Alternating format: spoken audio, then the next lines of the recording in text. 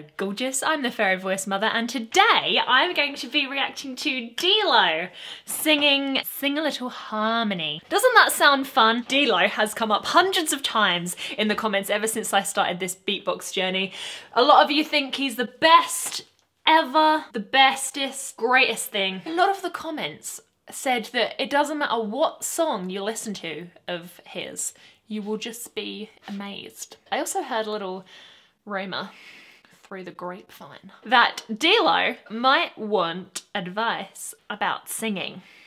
I can do that. I would love that.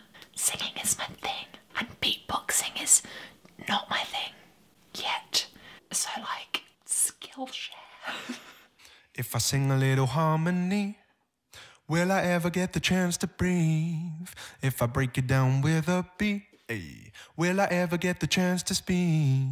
If I sing a little harmony, will I ever get the chance to breathe? If I break it down with a beat, will I ever get the chance to speak? If I sing a little harmony, will I ever get the chance to breathe? If I break it down with a beat, will I ever get the chance to speak? He sings very well. It's got a lovely resonance to it and his pitch is immaculate. They know how to build you up, don't they? The thing is, when you have 100% vocal performance, you don't have the luxury of bringing in loads of different instruments and different layers. You only have a certain amount of layers that you can do at one time, which is not many in terms of what you can produce simultaneously. So they have to be very, very clever with the arranging. Every single line has something extra to it, even a teeny bit extra, but there's always something more. Will I ever get the chance to breathe? If I break it down with a beat. If I sing a little harmony, if I break it down with a beat, if I sing a little harmony. It's like he's got a magician's hat full of surprises, but he pulls out like a little, I don't know, something that would obviously fit in a hat, like a little sock, but then all of a sudden he pulls out a dictionary. And then it's a rabbit, and then it's a giraffe. It gets more elaborate and surprising piece by piece, which works so much better because if you whip out something massive too soon, then, oh Christ, I know how that sounded, okay? If you bring out the big guns too early, it has less impact. That's what I meant. I think the pitch is probably coming from the true vocal folds, but then he's using the lips as well to add an extra texture to it, which makes loads of sense because you can get the lips to flap together loads of times the same way that you can get the false folds to flap together loads of times. It's definitely helping to create that low resonance. There's something to do with a little pocket here at the front that he's punching a bunch of air into. You know, like one of those things that your friend's little brother would have? One of those like air gun things.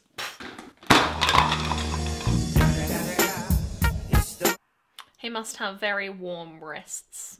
If I sing a little harmony, will I ever get the chance to speak? If I break it down, pivot, beep, babe, will I ever get the chance to speak? Oh, nice.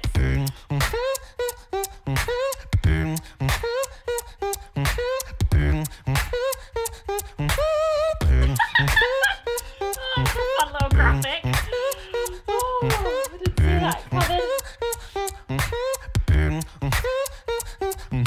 Sing a little harmony, will I ever get the chance to breathe?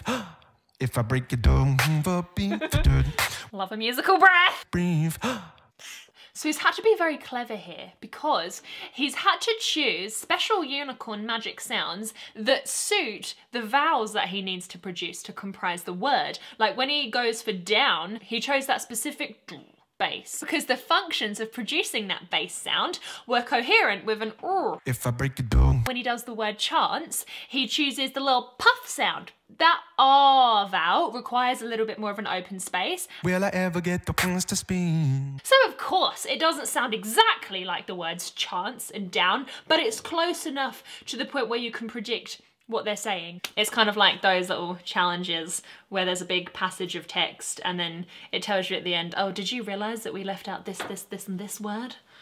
No, you didn't, because brain science.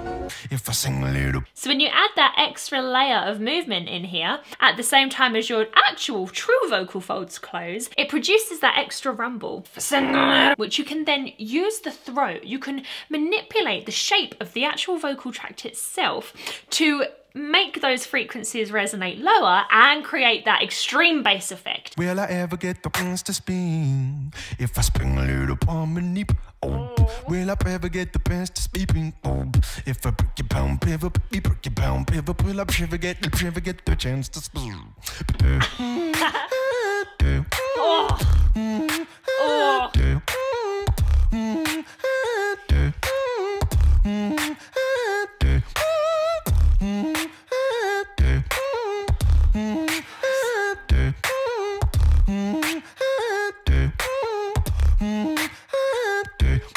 Sing a little harmony, yeah. Will I ever get the chance to speak, yeah? If I break it down with a beat, hey. Will I ever get the chance to speak? If his singing voice is gorgeous. I love the inflections. And he's very agile, which makes perfect sense because he's got to be super agile in here in every which way. Cool, so he's able to lift the posterior of the tongue, maintain a little bit of strength through the lateral borders, and then use the tip to kind of do the little telling off sound. It's so easy to miss how remarkable it is to do a little 4 on the floor kick and sing the phrase in between those beats at the same time. If I spring a little harmony, oh, will I ever get the chance to speaking? Oh. Wow, we're so used to hearing that combination. I've been hanging on the phone, I've been sleeping all alone, I won't kiss you. He's got to think about how to punch it inside his melody, which is why you're occasionally hearing ever as like bever. Will I ever get... Obviously the biggest challenge of that is bloody breathing in between it. There's a technique called circular breathing that didgeridoo players use, where they like constantly have this cycle of air.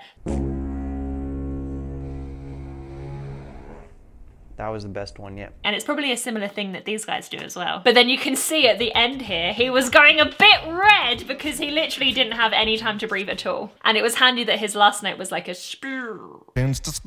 Having no breath probably helped that come out really cool as well.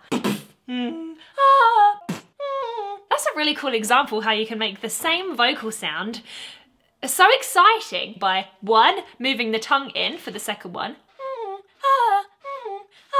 and then just a little tap tap of the larynx to make that sound land harder. Tap it in, give it a little tappy. Tap, tap, tap-a-roo. It gives it kind of like a sliding down a tube effect, which is kind of what's happening because you temporarily make the space smaller, so you get a little small voice and then you come out the other end where it's big again. Oh, that was nice. When you poke the tongue out to the side, you suddenly get a much higher frequency at the top. See, it just changes the sound just a little bit. If I break it down with a beat, hey, will I ever get the chance to speak? If I sing a little harmony, will I ever get the chance to speak? If I break it down with a beat, will I ever get the chance to speak? One more time. Bring a little harmony, bring a little pump, break it down, pin, break it down, pin, bring a little pump, bring a little pump, break it down, break it down, break it down, break it down, jam, jam, jam, jam, jam. Will I ever get the chance to speak? Oh.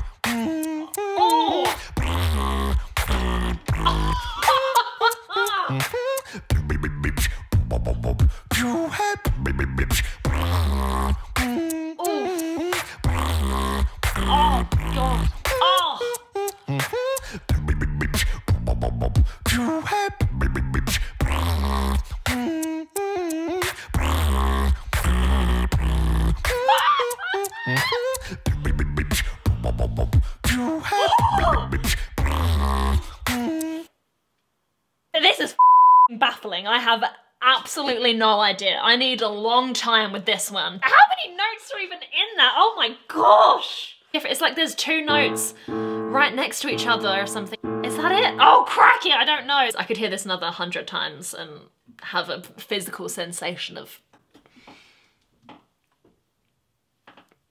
whatever this is. No, it's not that. I have no idea what it is. I am thrilled and enthused to discover what it could be. I can't even see any visual clues, really. It's got to be the most fascinating mouth I have ever witnessed. We can achieve multiple notes at the same time. It's something that's widely known, and usually we tap into something called the overtone series, and those overtones occur from a root note. So if we hold, but you can see how those are they sort of make more harmonic sense. But this is different. This is like notes that are so close together and so dissonant. I just want to go in and have a look so bad. Of all of the sounds I've ever heard anyone make, this is the one I want to do the most. Help me.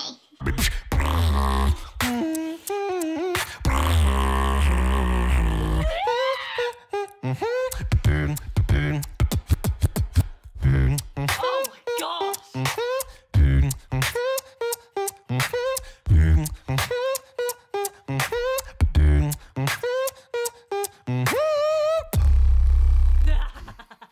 Well, I sing a little harmony. Oh my gosh! The plop made it for me. The cherry on the unicorn. The bass sounds are the biggest mystery to me.